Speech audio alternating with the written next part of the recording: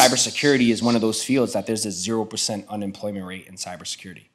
There's a 0% unemployment rate in this field, and there's over 4 million jobs today unfilled worldwide, and 1 million of those jobs are in the United States. And so that statement, that statistic right there should be all the fuel that people who look like us and come from where we come from, right, should be able to say, you know what, this is an opportunity. This is an industry with unlimited earning potential, and it's only going to continue to grow. In terms of cybercrime damages, right, in 2021, we observed $6 trillion in cybercrime damages. 6T with a trillion. In 2023, cybercrime damages exceeded $8 trillion. And in 2025, cybercrime damages are going to be exceeding $10.5 trillion. Now, the scary part about what I just said is that the cybersecurity industry is only worth $400 billion.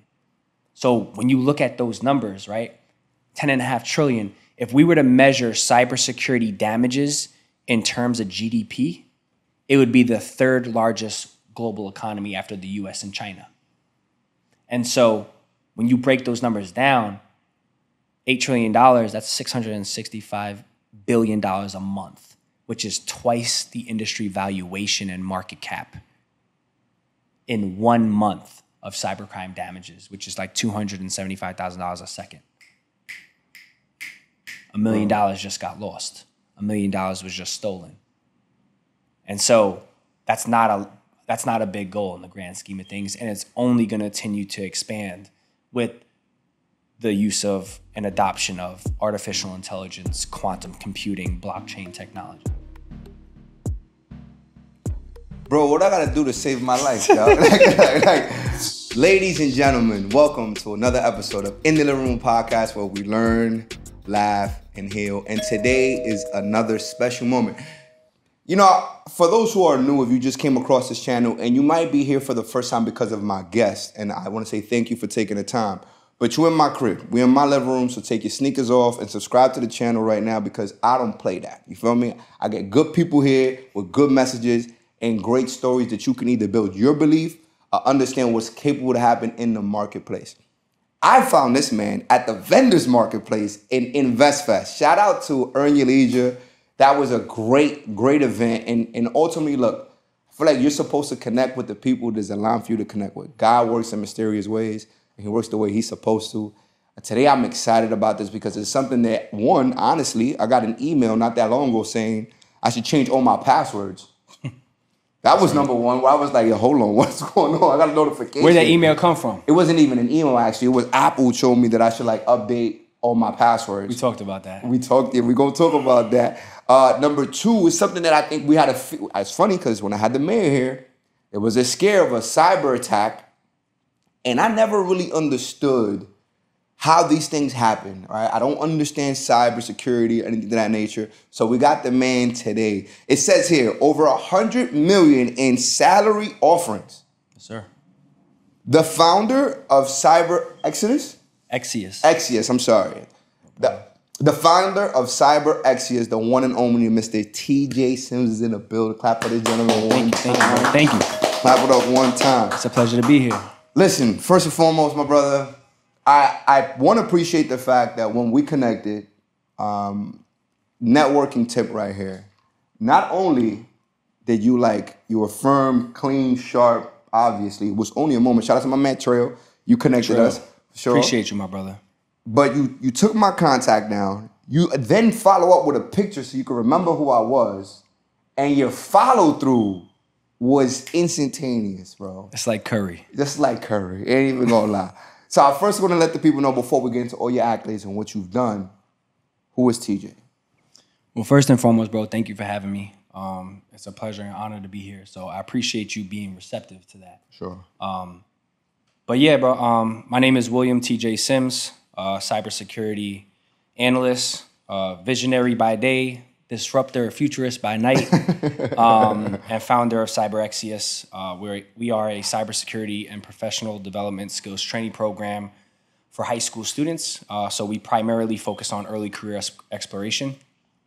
And so, yeah, man, it's incredible to be here. I'm so happy to be able to share this platform with you and be able to just tell my story, talk a little bit about my why and what we're doing.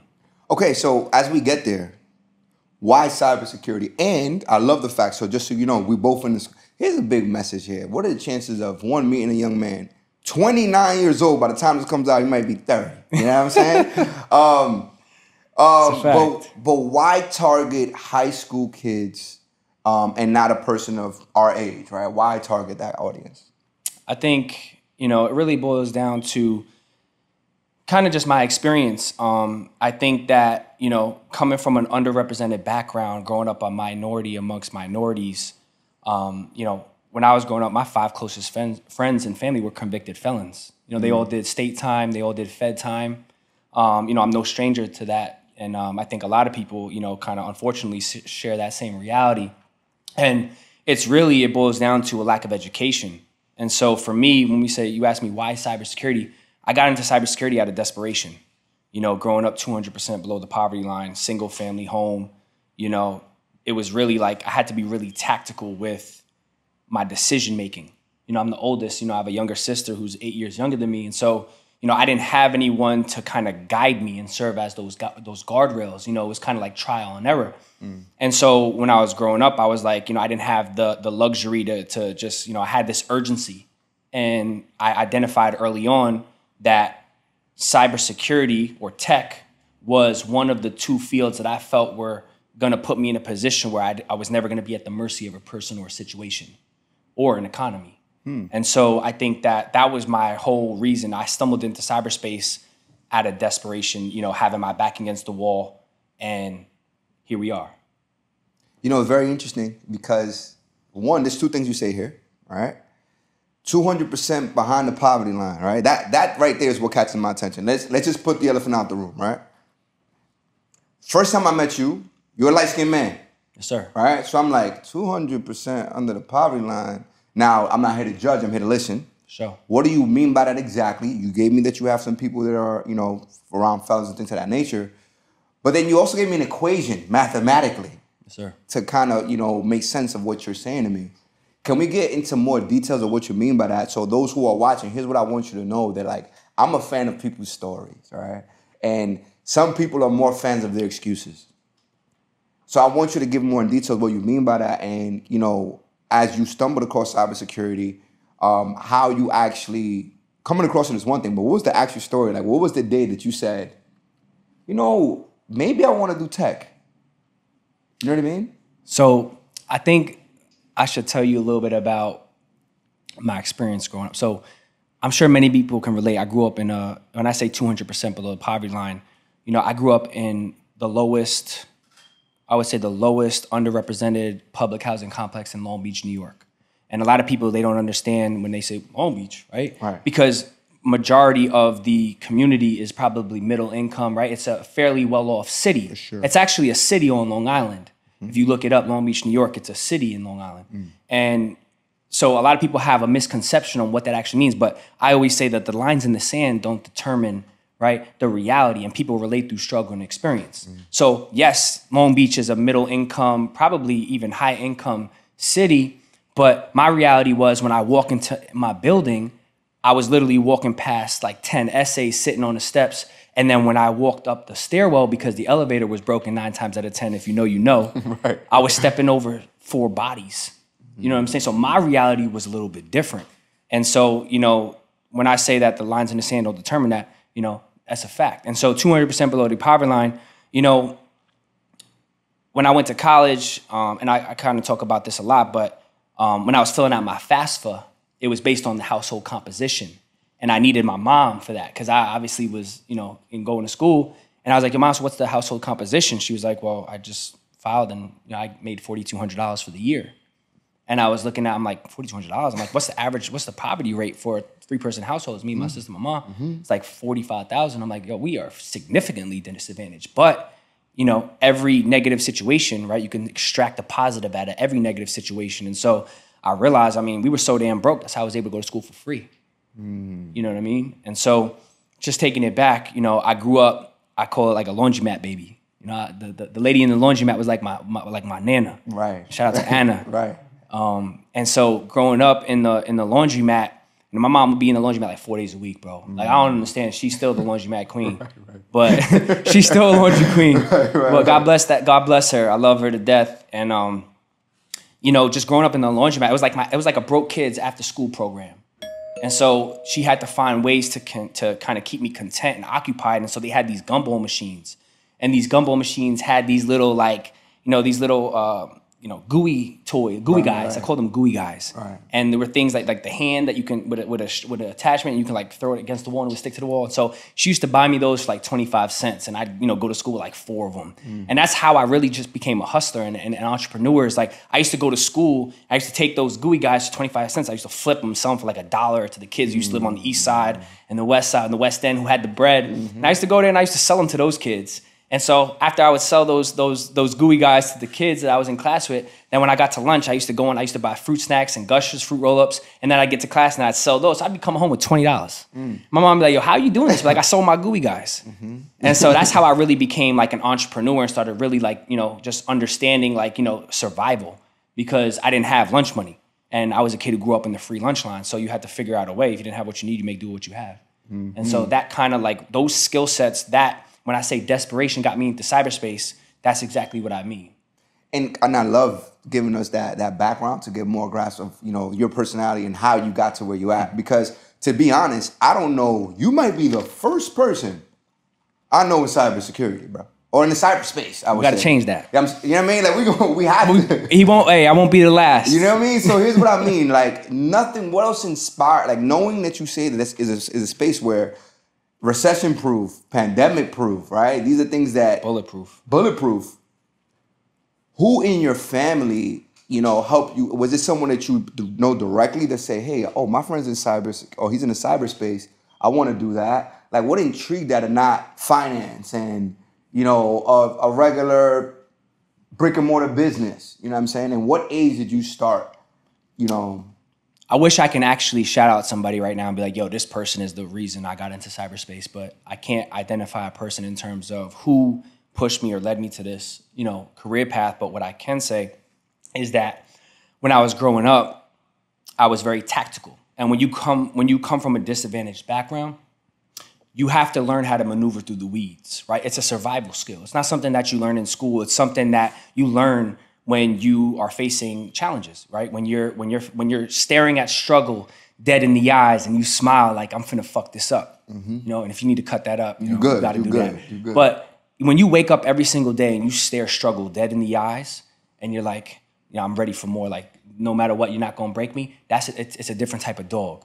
And so, with that being said, I was very tactical and I identified two disciplines that were like gonna ultimately liberate my family from poverty. And when I say we grew up like disadvantaged, I mean like eviction notices on the door. Like when food stamps ran out, empty fridge. That's what I mean. And so the two career paths that I identified was medical, because people were always gonna get sick, and tech, because technology is always evolving. And so when I first got into college, when I graduated, the same day I graduated high school was the day that I went off to college. The same day, like literally graduation, no party, and then in the car, 3 hours upstate Poughkeepsie, and I was on my way to Marist College.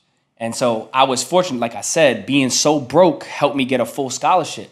I had a full scholarship to college through an HEOP program, which stands for Higher Education Opportunity Program, and so which was an academic scholarship. And I was a fair student, but because we were so broke, I was able to qualify for that. And so I got to school, and I did what everybody does when they go to college and they don't know what to do. I majored in business because that's what you do when you don't know what you want to do. Business administration. Business administration. It buys you time. Right. And so, but at that moment, because I was thinking, and like I said, I was being very tactical, I was like, yo, what are the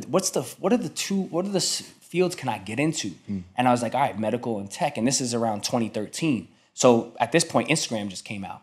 And so obviously I'm like, well, you know what? I don't really want to do med school because I didn't feel like I was smart enough for that. Like I wasn't gifted academically. I worked hard, but I wasn't gifted. And so I was like, nah, I don't think I'll really want to do that and go into, $250,000 in debt. Right. So I was like, you know what, I think tech is probably gonna be my route, but computer science kind of scared me because it was very mathematical and calculus, and that was never a strong suit. All my questions. And so IT, I was like, IT, that sounds good. And so on the last day of school, I'll never forget this, but May 13th, 2013, I got locked up. I had a knock on my door, and it was the head of security. And they were like, "Are you William Sims?" And I was like, "Yes." I was like, "Do you have your phone and your key?" I'm like, "Yeah, why, what's up?" And they were like, "Oh, you need to come with us." And it was that morning around 8 o'clock, I was supposed to take an exam and leave for school break. Right. And I found myself in Dutchess County Jail later on that night, facing 3 to 15 for a gang assault. And so at that moment, my world came to a screeching halt because I woke up in the dorm and went to sleep in a cell. And I lost a full scholarship. So how do we bounce back from this? How do I go from being in the cell, scholarship? One, what's the first phone call back home? I gotta hear does mom know about this as soon as it happens? And what's the mindset of TJ while he's in the cell? Yeah, bro, I was it's crazy. I was 18 years old, I was 120 pounds soaking wet, and I just remember just take a step back. What actually happened was it was a fight that happened off campus 2 weeks prior.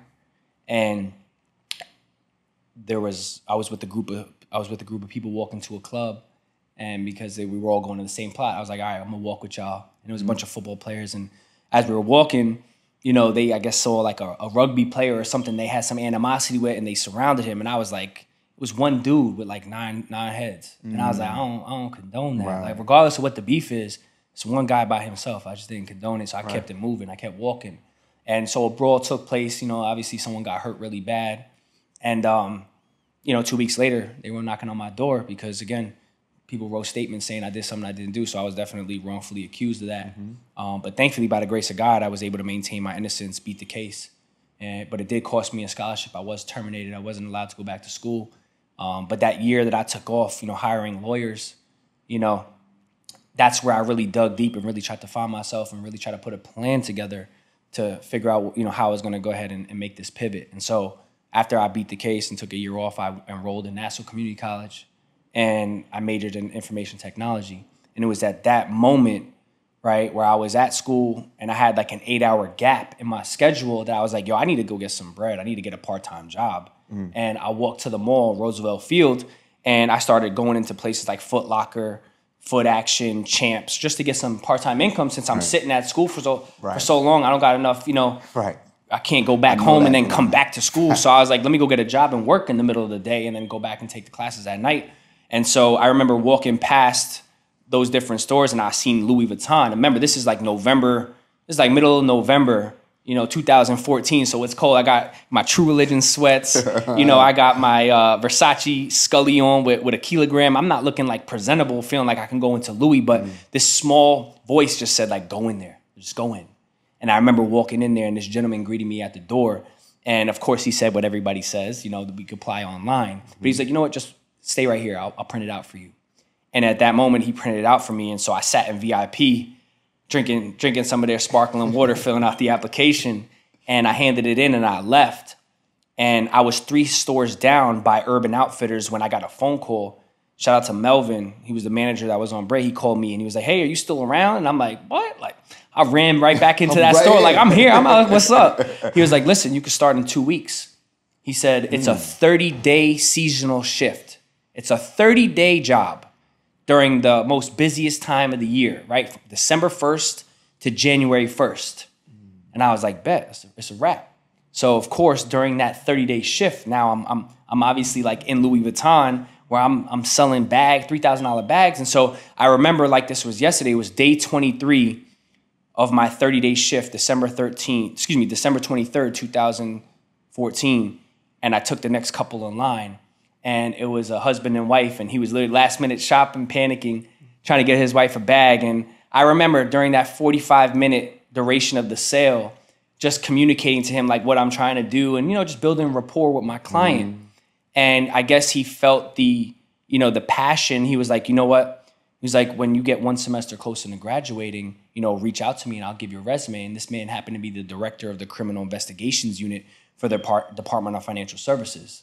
And so it was that contact, that business card that I obtained during that transaction that changed the trajectory of my life, because when I followed up and I followed through, he gave my resume to the CIO, and I skipped over 800 applicants to get my first internship on Wall Street at the Department of Financial Services.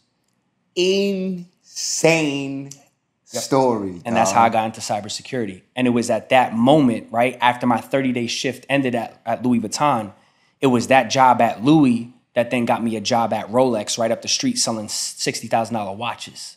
And so I went from selling $3,000 bags to $60,000 watches. And so every single person that came into that store, you know, I greeted as Mr. Important or Mrs. Important, got their business card, and built relationships. Where'd you learn this from, bro? Like what? Shout out to where I'm from, man. Dos Quince Projects in Long Beach, New York. If you know, you know. Yo, bro, that is an incredible show, because so many people, two things, when you're saying that to me, here's what stood out to me. The voice that tells you to go into the store even though you feel like you weren't dressed to go in. Yeah. Right? Yep. And instantly how that decision, bro, your life could have went completely another way. Who knows if you didn't go into that store. You get this intern. Do you feel like you're qualified to work here? Are you overwhelmed? You know, absolutely not. Absolutely not. Definitely overwhelmed. Because it was my first take at like really like, you know, being in a corporate environment. Like I was at Louis and that was great, but it was retail. You know what I'm saying? I come, you know, like when you're growing up and you hustling, like sales is your first, like that's right. that's where the money is. That's where the money is. So like I knew sales. Like, you know, I could sell salt to a slug, but right, this was my first time going. Like at this point, I'm literally traveling into Wall Street on State Street, right next to Wall Street downtown in the district, 3 days a week. And mind you, this is a non-paid internship. So I'm not getting paid for this, but I understand on the back end, right? I understand like how this is going to help me catapult my success forward. And so, I was kind of lost, but at the same time, I'm a likable person. And I think another thing too, when you're growing up disadvantaged, one thing that I learned growing up is that when you're challenged, our struggles and our experiences are our greatest strength. And so what that taught me was that it taught me how to get acclimated in any environment. And so even though I was uncomfortable, I knew how to survive and knew how to thrive. And that was a key thing. So it kind of helped me kind of maneuver. It helped me kind of, you know, grow and evolve throughout that process. I love it. All right. Now I'm going to ask you questions because I have no idea. Like, I feel like if y'all with me, I have no idea what your job consists of, right? Like, right. I understand it's protecting us to some degree. Right. But what is it exactly that you do, right? Or maybe when you started, what were the key elements you needed to understand? Because to me, it sounds like a foreign language, another country, What is cybersecurity, or what is cyber? What you was doing your first job? What exactly did you do, and what did that entail? So you'll hear this term cybersecurity. You'll hear, you know, data security, information security, right? They're all kind of used interchangeably. But in layman's terms, just so that everybody can understand, you know, cybersecurity is securing data, it's securing infrastructure, it's securing people. And there's so many correlations that I learned just from growing up, right, in the street. Like there's so many different correlations, right, when you're having to, you know, make it all make sense. So I always try to associate these new concepts, best practices, you know, procedures with like something that I can associate to how I grew up. It helped me understand it better. And so, you know, cybersecurity is the protection of data infrastructure. And so in my job, in what I've been doing for the last 8 years, is incident management and response. So I kind of work in what's called Security Operations Center, which is like the nucleus of an environment or a nucleus of a corporation. And so, you know, cybersecurity is the front line of defense, and it's the backbone to every single business and industry known to man. And so what my job consists of is monitoring, right? Monitoring and responding to alerts and detections that are set in place so that companies don't get hacked. And so when there is something that goes wrong, it's my team, which is the cybersecurity incident response team, that is the one who is investigating. That is the one who is, you know, working through that incident, right? Mm-hmm. Looking at the logs, looking at the data, you know, validating the traffic, you know, and if it needs to be escalated, you know, escalating it. And if it needs to be contained, containing it. And if it needs to be mitigated, mitigating it. I feel like it's the ultimate war that we don't see day to day, right? Like, because absolutely, There's someone trying to get in. So here's what I'm seeing too, right? Like big corporations. One, us as a country almost look like we got shaken up. Two, AT&T hacked. T-Mobile hacked. Like, as we grow in technology, this fear of, are we really safe and how fast can we get to it? Do you feel like this is a reason why you would always have a job, but are you ever in fear that someone gets to the information before you do? And is there ever a time where it may be a little too late? It's a great question. I think just being direct, the first thing I learned in cyberspace is that there's no such thing as 100% security, right? And because if there was, then obviously like people couldn't access systems, right? If it's 100% secure, you can't get in. Right. But obviously people are going to need to access systems. We live in a interconnected world where, you know, there's a lot of, you know, companies that are doing business with other companies, right? They are warehousing data. Right. And so systems and infrastructures are going to need to be impacted. So if people can access systems, then they're susceptible to an attack. And so we live in the world of information technology and digitalization, and now artificial intelligence, which a lot of people are coming privy to. But the reality is artificial intelligence has been around for years, maybe like 60 years. Right. And so artificial intelligence is a tool, and it's great, but it's also used by threat actors and nation states to perform malicious activities and malfeasant things. So, right, as technology continues to evolve, you know, IOCs. You know, I noticed that you had a tech-enabled fridge, right? And a lot of people have those. A lot of people have tech-enabled air conditionings, right? They have, right? We live in the world of IoT, whether it be an Apple Watch, you know what I'm saying, your AirPods, right? Everything's connected. And so the average household has like 50 interconnected devices. And so as the landscape expands, so does the attack landscape. And artificial intelligence is going to only accelerate that. And so, you know, it's crazy, but, you know, we're the front line of defense and we're the backbone. And so for me, I was like, you know what, this is a pretty, like I was coming from a financially secure mindset. I was like, okay, this is a financially secure decision, but how can I transpire this thinking into financial freedom? And how can I leverage this vehicle? And, you know, cybersecurity is one of those fields that there's a 0% unemployment rate in cybersecurity. There's a 0% unemployment rate in this field, and there's over 4 million jobs today unfilled worldwide, and 1 million of those jobs are in the United States. And so that statement, that statistic right there should be all the fuel that people who look like us and come from where we come from, right, should be able to say, you know what? This is an opportunity. This is an industry with unlimited earning potential, and it's only going to continue to grow. Right, because the tech space keeps growing. It's only going to continue to grow. So tell me about, this is why this is crazy, bro. And if I'm not answering your questions, please just circle back. No, I'll revert. So here's what I want to know. Because there's so much, why do you feel like there's so much availability, right? If there's 0% unemployment rate, how come more of us are not running to this space? Is it because we feel like, what's the certification process? Do I need 4 years of college? Do I need a master's? Like, why do I feel that we don't know for a reason? How do I not know about this availability? And what's the average salary for someone who gets started in cybersecurity? So to answer your first question, why people aren't tapping in, I think it's a matter of exposure, right? So people who look like us come from where we come from, right? We're not exposed to this skill set, right? It doesn't look like us. It doesn't sound like us. It doesn't feel like us because cybersecurity is a white male-dominated industry. And so there's less than 20% representation in tech, let alone cybersecurity. Black and brown and Latin women make up less than 2% of the workforce. Jeez. And so we haven't been exposed to this. And I think that's really the mission. That's the kind of like the backbone of our brand vision and movement at Cyber Exeus is like we're literally leveling the playing field and shifting the dynamic for underrepresented youth because most of the youth and most of our community hasn't been exposed to this. And so I talk about it all the time. Cybersecurity is the answer to solving the economic wealth gap. It's plain and simple. It's like when we talk about, the future of work and what's important, like cybersecurity has to be embedded in the conversation.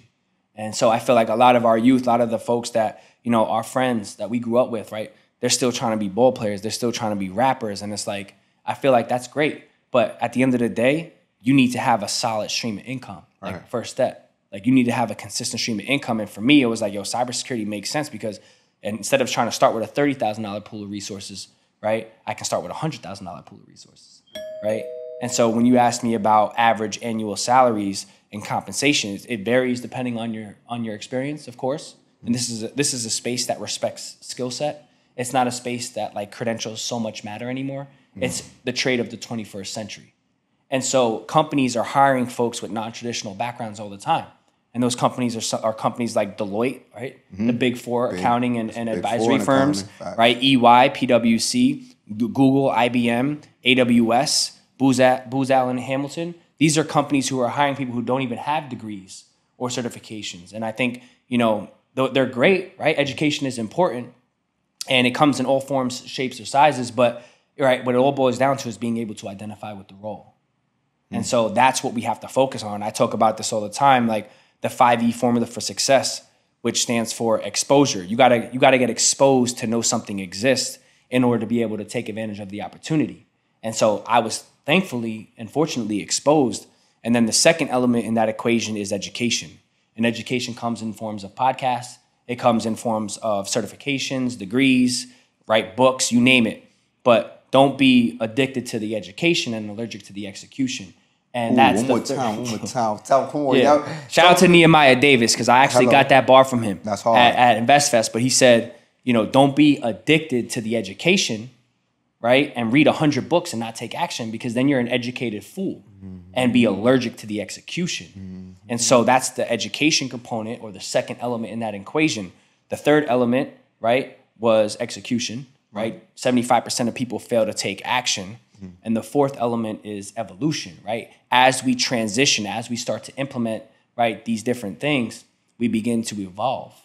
And so ultimately, those four elements have a compound effect, and that stands for empowerment, right? We can empower our communities if we apply that formula. And cybersecurity is a skill set that will liberate the economic wealth gap in underrepresented communities.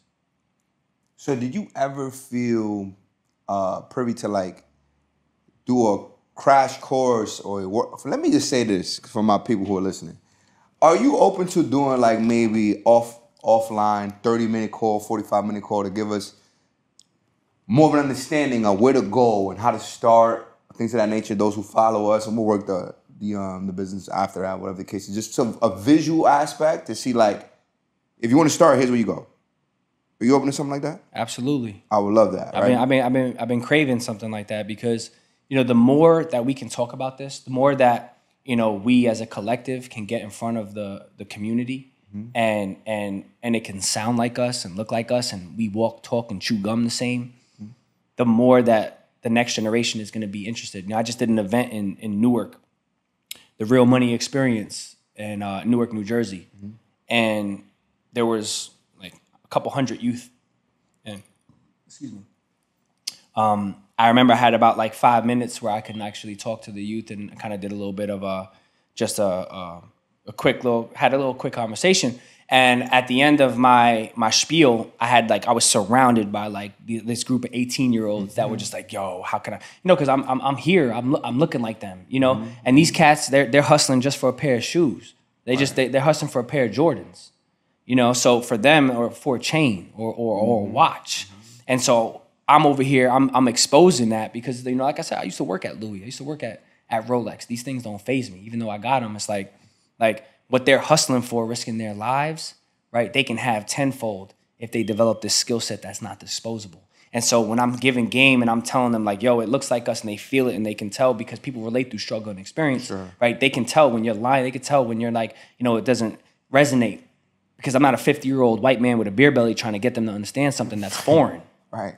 And so they were like, yo, like, how can I, like, what is this? How can I tap in? Like, I can have my cake and eat it too. Like, I can get a pair of J's. Like, I can take care of my family for real.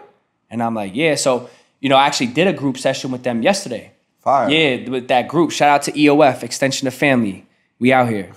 So what I did was I told them, listen, if y'all tap in with me and y'all follow up and follow through, that I'll lead y'all to the finish line. And so they're going to be represented on our accelerator program with the other 3 schools we have participating. Is going to be this group, EOF, from Newark, New Jersey, going to have an opportunity to tap in with the other students and collaborate and compete at the highest level.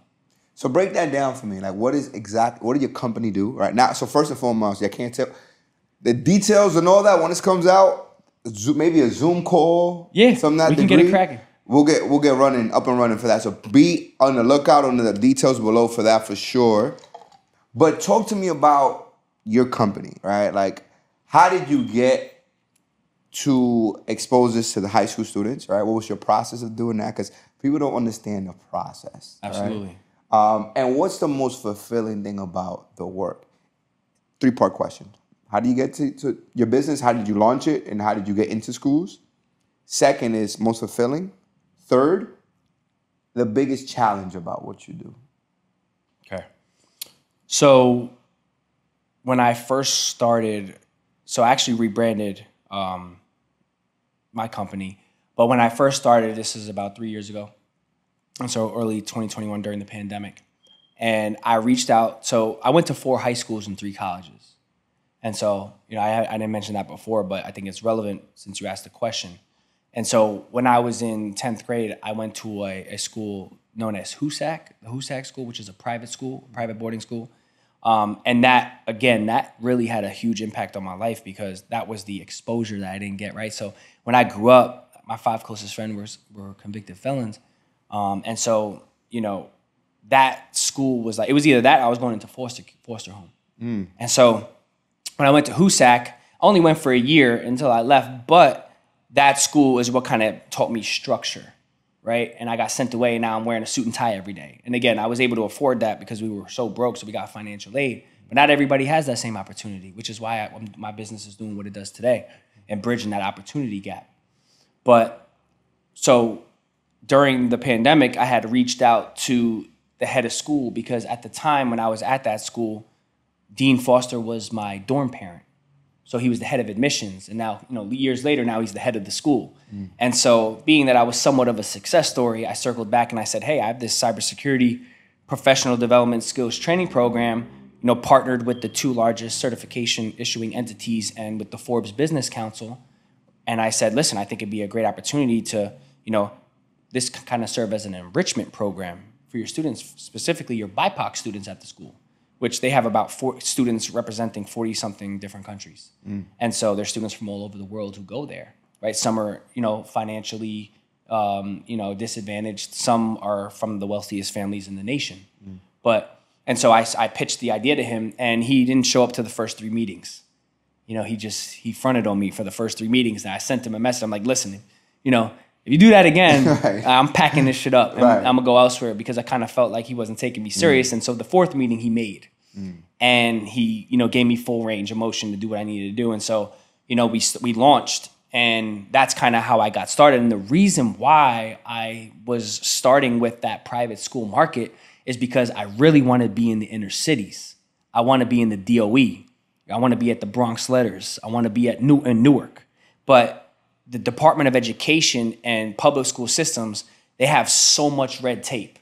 Like, you need a permission slip to wipe your nose. It's crazy. Like, you can't get shit done. Right. And so I was trying to reverse engineer the process because, I'm an engineer by trade. And so I realized, I was like, if I could, reverse engineer the process, partner with an esteemed institution, right, it's a lot easier to have that conversation with those schools. And so that was my thought process. And so I was able to launch with them. And of course, working with HUSAC school, right? The best referral and marketing is through referrals. Sure. And so they obviously were championing our program. We've had some legendary results there, helping students get internships, employment right out of high school, the whole 9 yards. And so, right, that school obviously, was the birth of the program and helped us get more schools. And so this fall, we're going to be launching with our 3rd school, which is the Urban Assembly School of Global Commerce in Harlem. Shout out to Principal Viz. So they're going to be our 3rd academic partner. And then, like I said, the group of young men who had their program called EOF, Extension of Family, they're going to have representation on our circuit with those other 3 schools so that they can collaborate and compete. And so the ideology was, right, some of the inner city students that don't have the opportunity that I had, right, to get out are just as talented. They're just as talented as the kids who were going to those private schools, but they weren't afforded the same opportunity or resources. And so our program serves as that opportunity gap where we're going to have, those students get to collaborate and compete, and we're going to bridge the gap.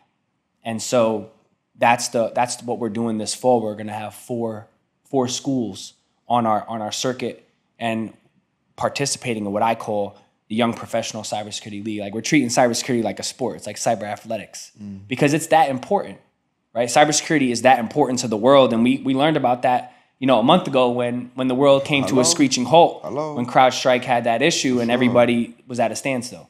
And so that's why we're doing what we're doing. What's the most fulfilling thing about what you do? Like, when you look back, okay, here's my question. At 18 years old, there was a scare that your life and your freedom was at risk, right? Yeah. And now I can see the passion, I can see what you're doing, and it's not that far, bro. You're 29. Yes, sir. 11 years ago, right? Yeah. And you look in the mirror today, a father. Yes, sir. Business owner. Yes, sir. Making your mark in the world. What does it feel like? Are you paying attention to what's happening, of what you're currently doing? You know what I mean? Or you're caught up in the hustle and bustle. I got to get to where I got to get to. Like, have you sat back and say, yo, hold on. Here's where I'm at, and here's what I'm doing? I don't think I spend enough time reflecting in that, right? Just because, we get caught up. I do work two jobs, right? I've been overemployed for 2 years. So I work 7 days a week. And run a business and take care of, my entire family. So I got 2 daughters, 2 beautiful daughters, beautiful fiance, the best mom in the world. And she allows me to be able to do what I do, take care of my mom's sister, who's her twin. So my aunt Juju, shout out to her, my sister. I'm like the bedrock of my family. So I don't get too, tied up in the thought of like what I'm doing, because I believe in it that much. It's like every day. So I just wake up and get straight to it. But I think the other thing is there's a lot of groundwork that has to get put in. And so, we're like brute forcing our way. Like, we're kind of revolutionizing, this industry. There's a lot, right? We're kind of turning it upside down and inside out because there's not enough representation and, things need to be changed. And so, at the highest level. And so we're kind of lowering the barrier for entry without sacrificing the integrity or quality of education. And that could rub people the wrong way. That could rub powers that be the wrong way. And so I don't get too tied up in it, but at the same time, it's like it's necessary and it needs to be done. And so just based on my experience and all of the trials and tribulations that I had to overcome, it kind of serves as the fuel for me to keep on going. And I hope I answered your question, because I know I could sometimes go off on tangents, but. No, you're good. So the fulfillment part of it, right? Because you work, okay, here's another question. 7 days a week. 7 days a week since December 27th, 2022. Okay. More on the personal side of the question, right? Because how old are your kids? I have a 5-month-old and a soon to be 5-year-old. Congratulations on that, by the way. Thank you, bro. Right? And they're early. It's early enough where this hustle you're doing right now, to some degree, is not. I don't know what the work schedule is, but at any given point, do you feel like, this is taking so much time away from my family? And does that do anything to you because of, hey, do I want to be the father that was always there, or the father who's out there putting in the landscape and the groundwork to make sure that in 10, 20 years from now, when you understand what I was doing, you understand the sacrifice, does any of that at any given point weigh any bearing in your thought process of what you're doing? I mean, yeah, it definitely does, but it also, at the same time, I think a big part of it is, having a great partner, right? Because, right, if you have a great partnership, right, marriage and, who you choose to create a family with, that's a business. And I treat it as such. And so, my girl does a great job as a mom. She really is. I mean, my 5-year-old, she's in school, so that obviously is helpful. My 5-month-old is she's what we call a Velcro baby. She's stuck to her mom's boob, and she's a breastfed baby. So I actually pay a mobile babysitter to go with her to work, so she can continue to do her job because she works part-time, and I want to make sure that my daughter's not like having to be at a daycare. Right. And so I handle my responsibilities on that front. And, another luxury of this is I've been working from home since 2019. So I don't go into an office and travel and do all that. I work from my living room, my office. I go downstairs, kiss my daughter, play with her, go back, get on a meeting, come back down, tickle her. Like that's kind of like the reality of my situation. And that's a blessing because not everybody can do that when they got to be on site and they're, slinging cement over their shoulder, or they got to be in an office. And so for me, it's like I have that luxury and that freedom. And so that's something I don't take for granted. And I think right now, more than ever, I feel like in 2024, if you're an able-bodied male and you ain't working 7 days a week, you're playing yourself. Because right now I have the ability to do it. And so there's not a day that goes by I don't get up and get straight to it. So I don't feel bad for that because this skill set, like I said, has afforded me the opportunity to take care of my family at the highest level.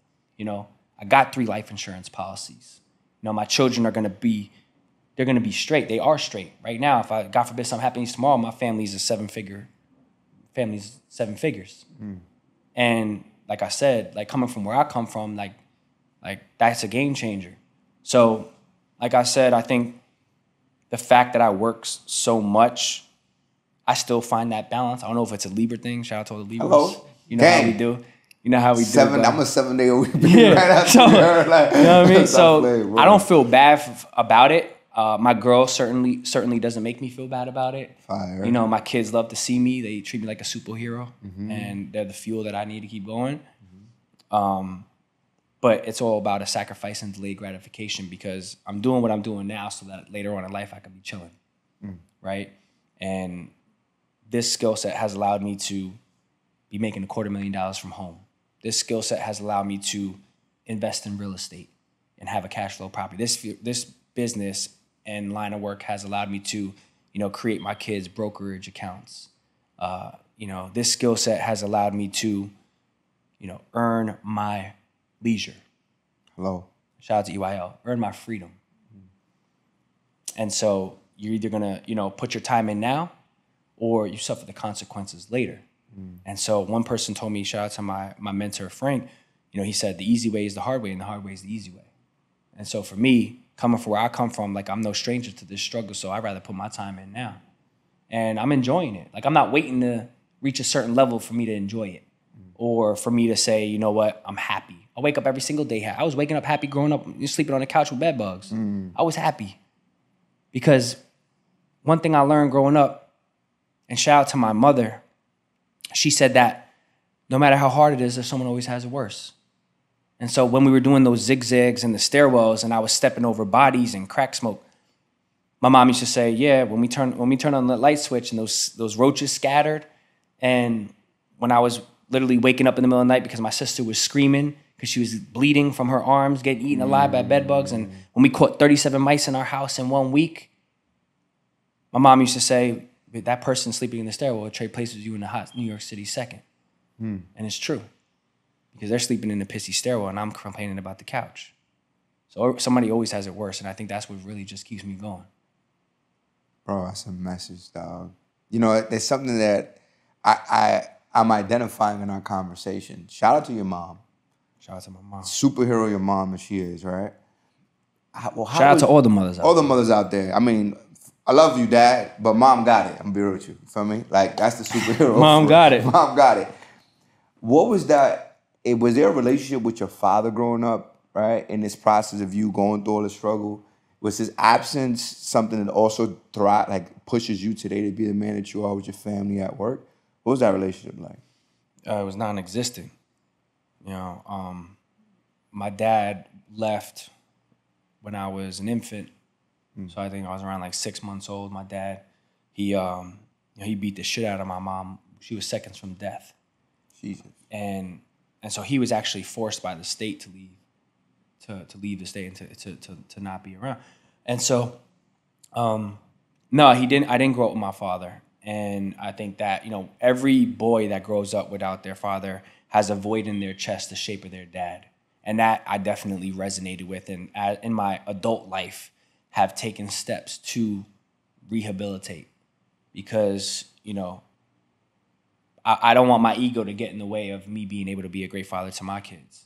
And so I've reached out to him. I've tried to build a relationship. And over the years I could count on my two hands how many times I've even been around my father. But I think looking back now, I understand why. I've done a lot of shadow work to understand the why as to why he wasn't around. And I feel like it was a good thing because of the challenges he was struggling with. I feel like it probably would have impacted me in a negative way. And so, growing up without a father, it definitely had an impact. It definitely had an impact on me. But I didn't let that be the excuse. And I think there's three types of people in the world. There's people who make excuses. There's people who make excuses for their excuses.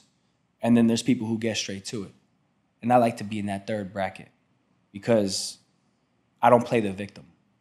I don't lay down. I get busy. And I didn't want to be a statistic, I didn't want to be, I didn't want to be one of those people that blame their circumstances for why they aren't where they are or why they aren't where they want to be. I wanted to be one of those people that was an anomaly. Right. And so I kind of took an unorthodox approach. And so, my father, he had a lot of struggles. He had a lot of challenges. My family on my father's side, I was kind of sheltered from growing up. I didn't know too much about the family history. My mom's side is Jewish, but my dad's side is Black and Polish. And so, I always saw pictures and I always, was talked about. My mom would always say, "You look just like your dad. You sound just like your father." And I was it was hard to hear that because she would use that as it was like a weapon. It was like when I was doing something she liked, she was like, "You look just like your father." But when I was doing something she didn't, she was like, "You look just like your father." And I was like, "Ma," you know what I'm saying? That was traumatizing. And I'm rightfully so. I was troubled growing up. I had a lot of misplaced anger.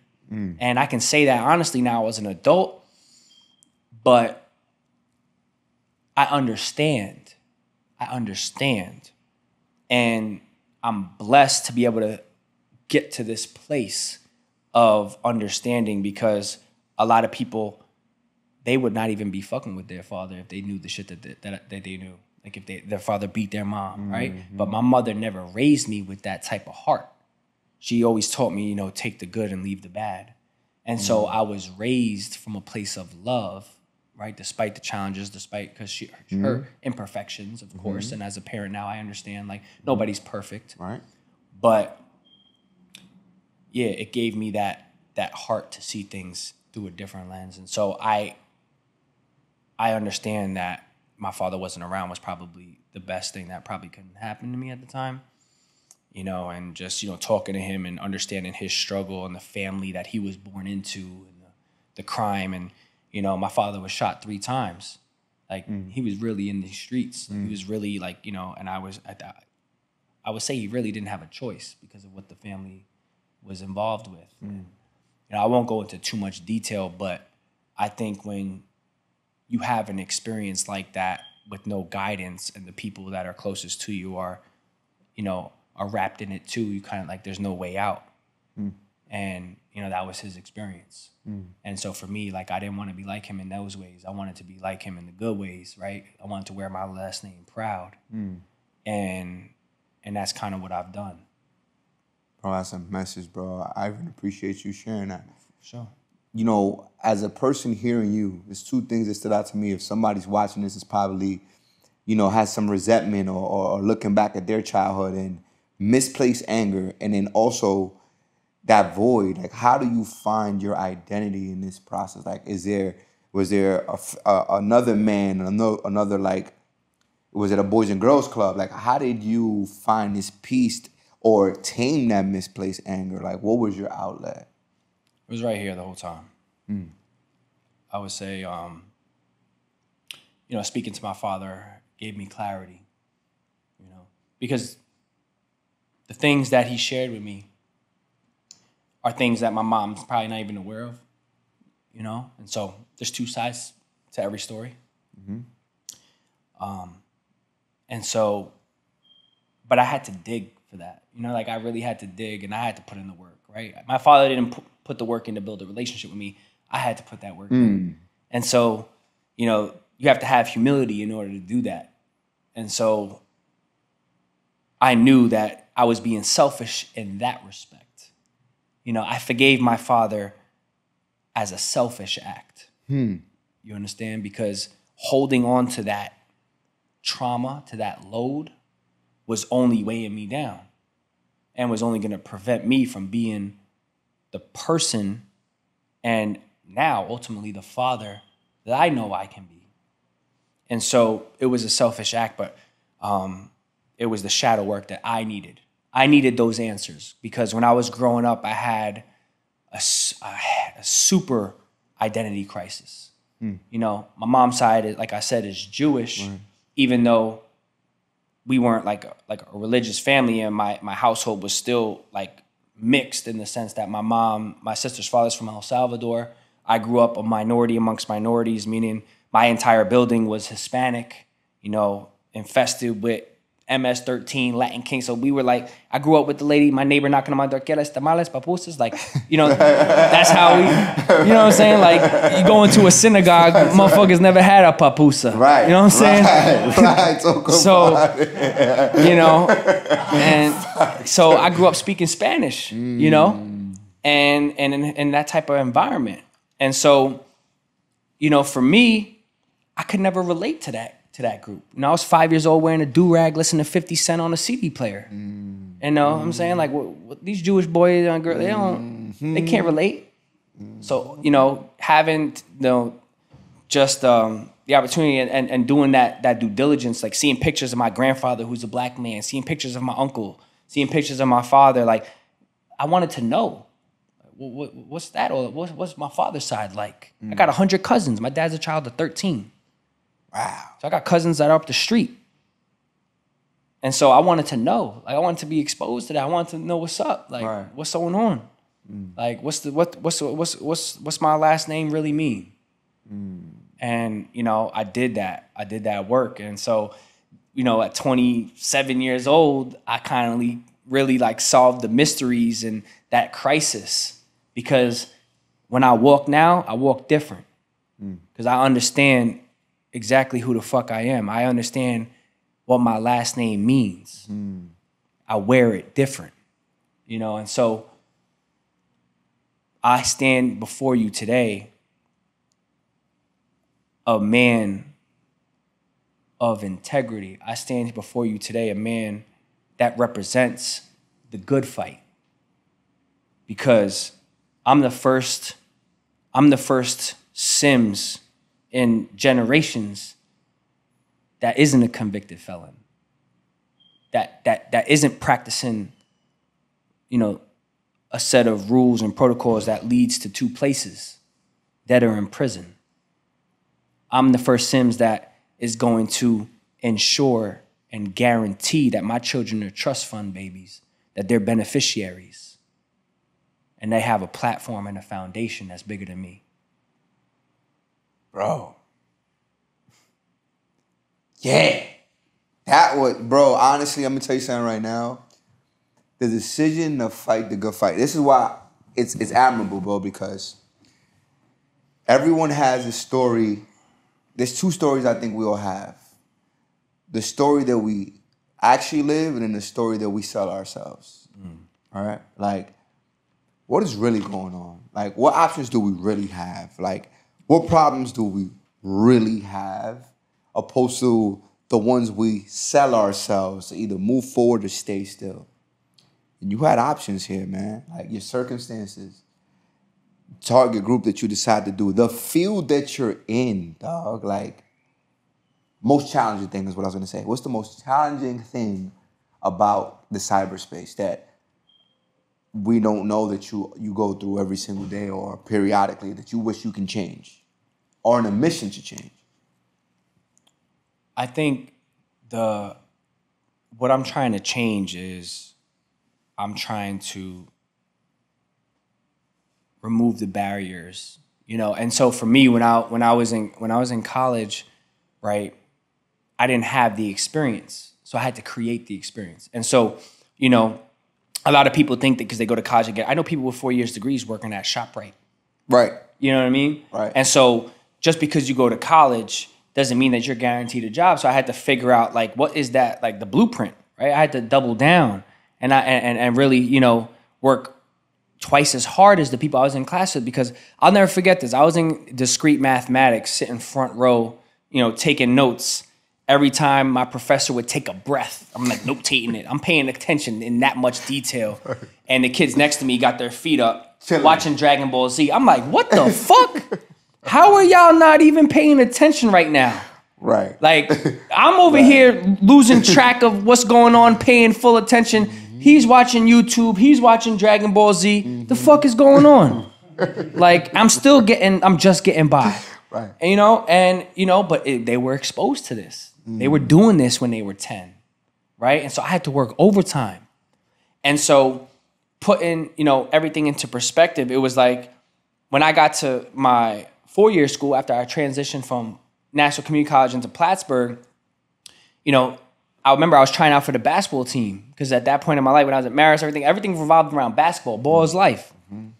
And, you know, I got cut. I didn't make the team because they had a bunch of recruits and returning players. So they took there was one spot available. And I didn't make it, but I gave it my everything. Like, I put in work, bro, for 3 months with the team working out, right?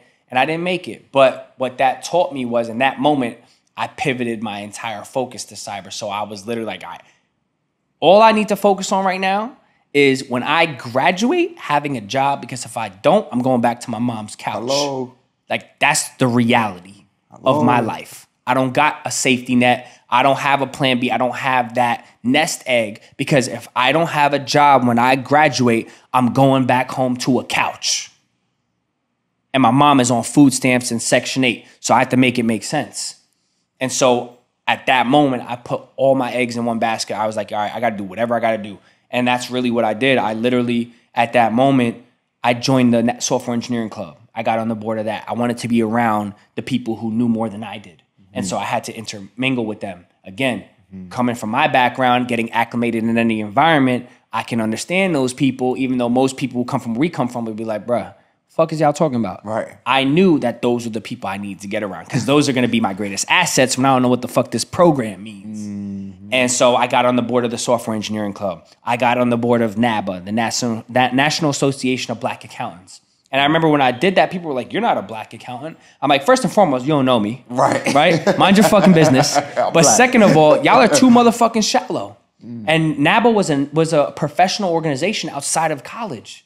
So I knew I was joining that club to get value in terms of my professional development.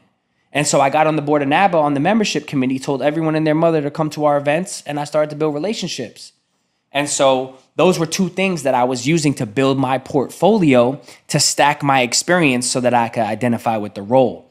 And so I think that was the most important thing I want people to take away, is that having a degree and a certification, that means nothing if you don't identify with the role. If you're applying for a job that says cybersecurity analyst and the first thing under your resume is barista at Starbucks, then you're not getting the job. Right. Because you don't identify with the role. You make coffee. Right? And so those two clubs were helping me build that portfolio, so that I was pushing the experience, that the Louis Vuitton and the Rolex that didn't apply off my resume. And then after I did the clubs, I did what's called an independent study. And an independent study is a 4-credit individual project. Most people don't know that they can do. When they're in college, as long as you get permission by the dean, you can then do a project which can serve as an internship, which can serve as college credit. And that could literally take the place of a general ed, like a philosophy or something that would take up your time but really provide no value in the space.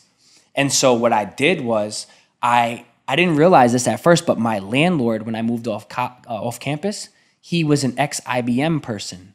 So the project that I was doing, he was mentoring me the whole time.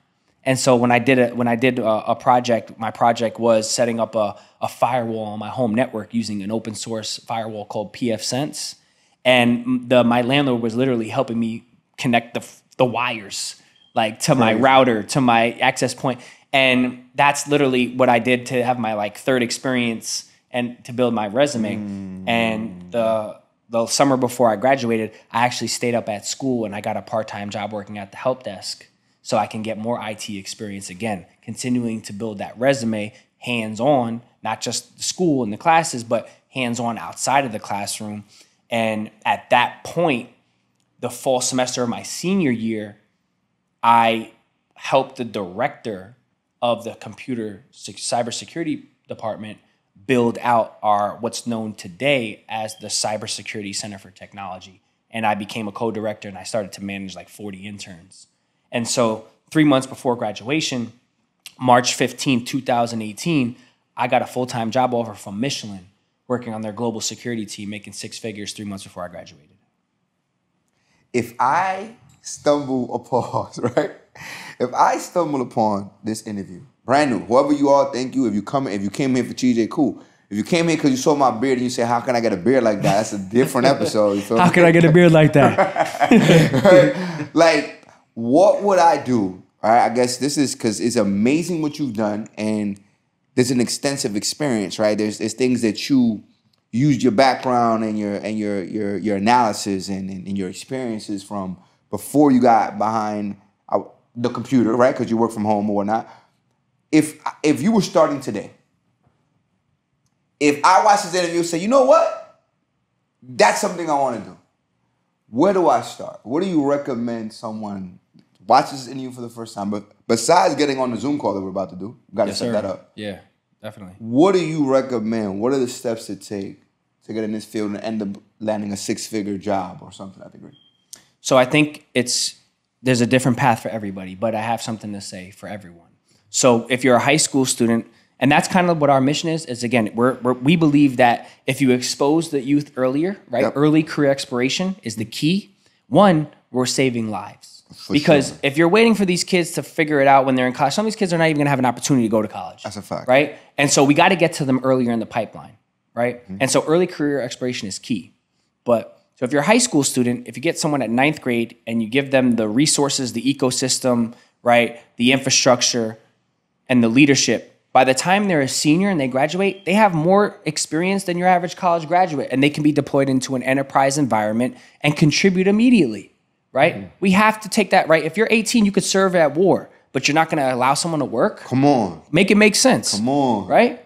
And so that's what we're disrupting in the space. So if you're a high school student, right, there's tons of resources that you can leverage to get those skills now, right? And so our program is accredited by EC Council, we're an accredited training center, EC Council. They're the largest, or one of the largest IT certification issuing entities. So I think the certifications, I think, are important to complement and to build the baseline, but they're not the end all be all. Okay. So if you're a high school or college student, you should be focusing on hands-on experience, and you can earn that experience in the ways I just shared.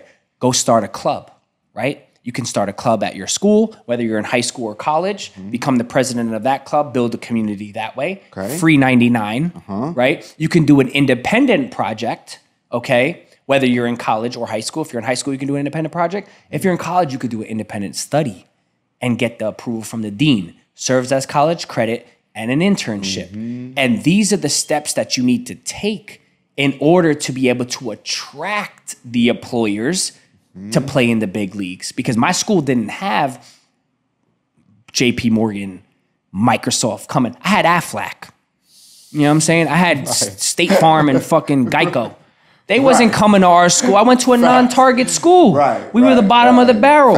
So if you don't have the experience, you got to create the experience. So whether you're in high school or college, focus on that. Join a club. If you don't have a club, start a club. Do an independent study. If they have a center for your school, get tapped in. If they don't, build one. Got it. Right? Start doing an internship, even if it's free, because experience, okay, is going to pay you handsomely on the back end. Trust me. And so those are 5 things right there, right? In addition to that, companies have while you're in school is when you should be doing the most work. So companies have accelerator programs, apprenticeship programs that are open and only open to students currently in school. So I don't care where you are. If you're a high school graduate and you didn't get into, the SUNY school, Baruch, right? Go to the local community college. Go to Western Governors University, right? Go to a small community college just to say you're in college. Okay? And if you're broke, leverage being broke. Because if you can check the box and say that you're currently pursuing a degree, then you could qualify for IBM's apprenticeship program. You could qualify for Google's apprenticeship program. You could qualify for, the Big Four, Deloitte's accelerator programs. And those internships, those programs have an 80 to 90% conversion rate to full-time employment. And so that's how you get in the door. And those internships are a lot of times are paid when you're getting a private or a public entity. Like those internships can be $40 an hour. Like they could be paying you real nice, right, while you're in school. And so those are things that you can do right now to get an experience. And I think a lot more people should become business owners.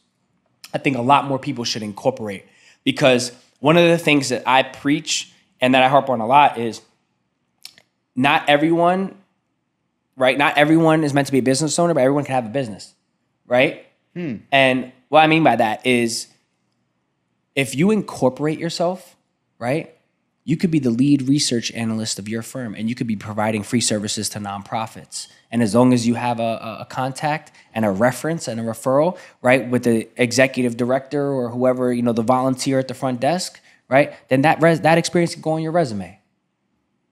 Talking. Gems, right? And that's how you identify with the role. TJ, what's the goal in the next 5 to 10 years? Like all this work you're putting in now, if we could fast forward, we sit back here, we're right back in this, because this is going to be we come back, we sit back and play, yo, bro. For sure. This shit going viral. Hello. It was like, yo, we had this conversation. What did you want to do? Ultimately, if I could sit back and we have another drink like this, it's what's the outline for what you want and what is it you want to see in the next 5 to 10 years? What I'd like to see is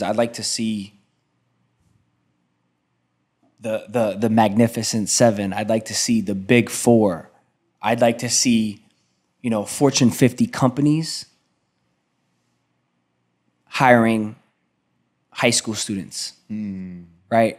I would like to see those companies putting their money where their mouth is, right? And I say that because going back to what I mentioned earlier, if you take a high school student, which when you're in 9th grade, you're a high school student, like you're the most vulnerable to what life has to offer, right? You're like, you can go that way, but right, when you reach the youth earlier, you can really set them up for success. And so you take a 9th grader, you give them the ecosystem, the community, the resources, the leadership, right? Then they'll have an opportunity at the finish line to change the trajectory of their lives. So if these companies are more willing to accept non-traditional backgrounds in tech and to partner with organizations like mine, right, and put their money where their mouth is, whether it be in terms of access to industry tool sets, right? Funding, right? Human capital, it can be technical training. So providing their leadership, providing access to their licenses. A Splunk license can cost like 10 grand, right? That's out of reach for a lot of people, right? The average person's never gonna have that opportunity to read, right? But there are tons of free resources out there. But what I would like to say, if we're talking 5 or 10 years from now, is I would like for high school graduates to have an opportunity to work at these organizations, right? If they can give up their life and serve their country, then the college degree shouldn't be the one thing standing in their way, right, from obtaining that. Because the reality is, like, it doesn't make sense to go into debt $50K where you can't make a job making 40. That don't make sense. That's actually a cancer in our community. And so, right, that's something that I would like to see changed. I would like to see a million Black, brown, Latin youth in cyberspace by 2027. I would like to see that. And to be honest with you, that's not a lot, right? That's actually like a small goal in the grand scheme of things, because in terms of cybercrime damages, right? In 2021, we observed $6 trillion in cybercrime damages.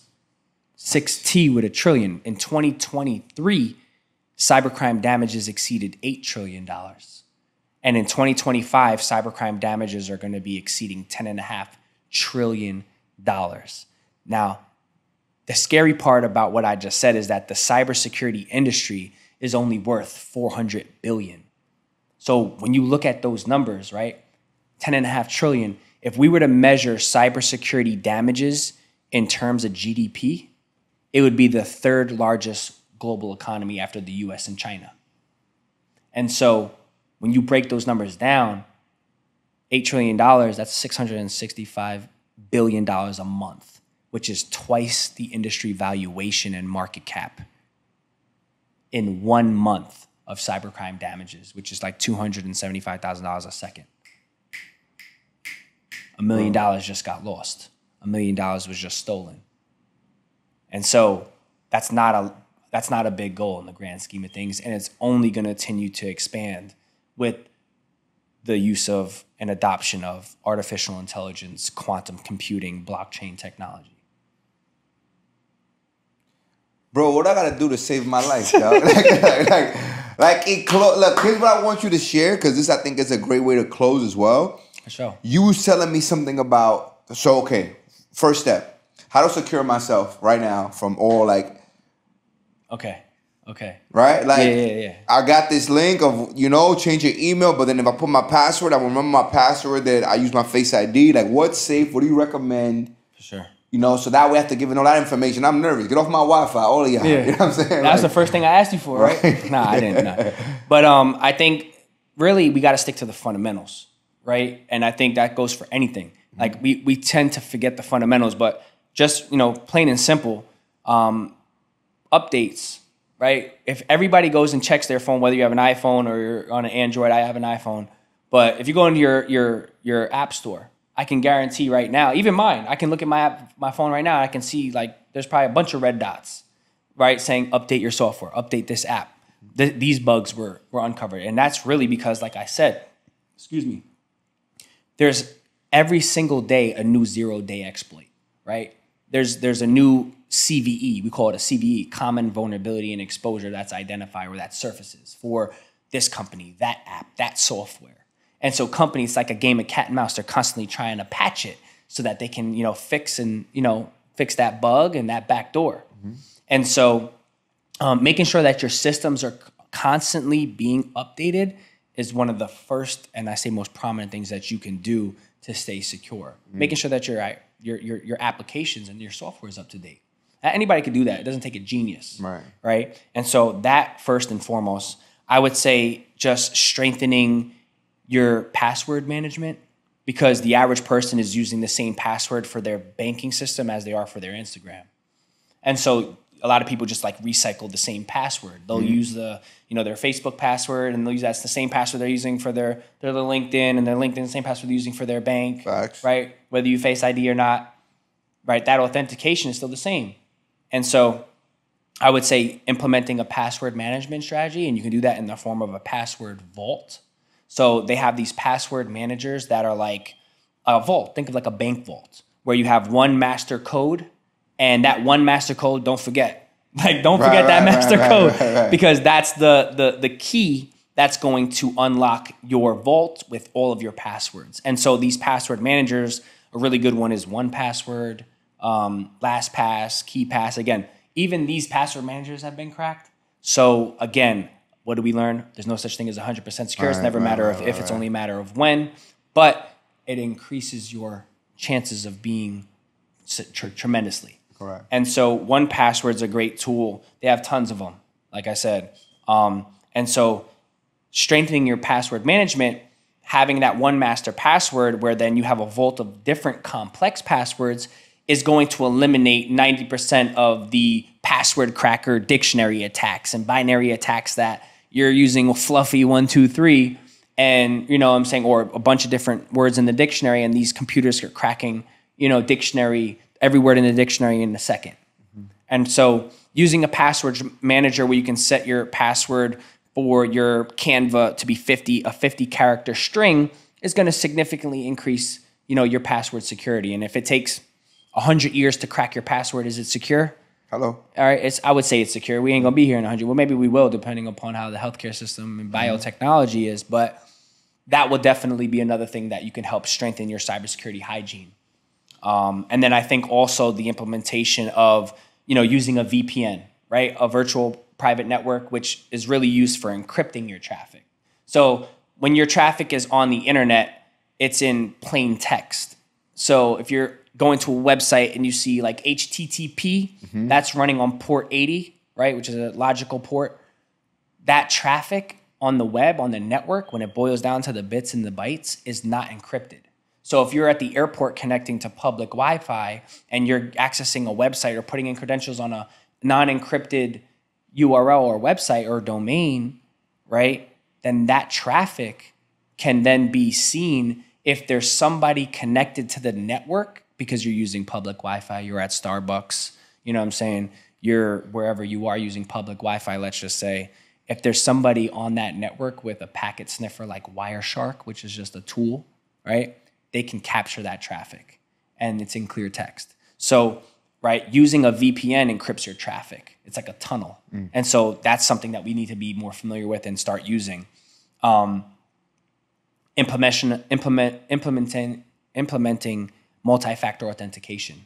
So, right, MFA, two-factor authentication. So even if someone did compromise your credentials, your password, your email, having that additional layer of security, right, where they have to send a one-time code in the form of a text, in the form of an email, right? That's another layer of what we call defense in depth, right? And so, again, this is all fundamentals that we know, but we just don't practice, right? But this will prevent you from being hacked because an attacker is going to use different tactics and techniques and procedures, right, and get the lowest hanging fruit so they can obtain unauthorized access. So if you harden your environment and your systems and your devices, it'll be, too big of a target. And some things are just not worth people's time.